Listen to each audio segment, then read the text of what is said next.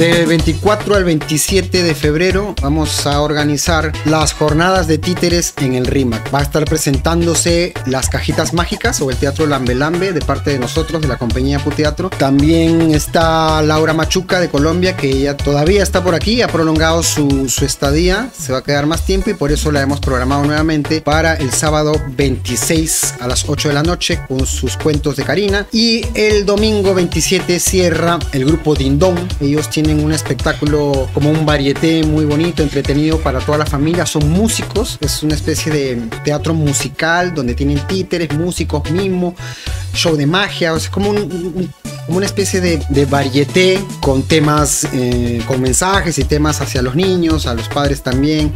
Y va a estar bonito ese trabajo.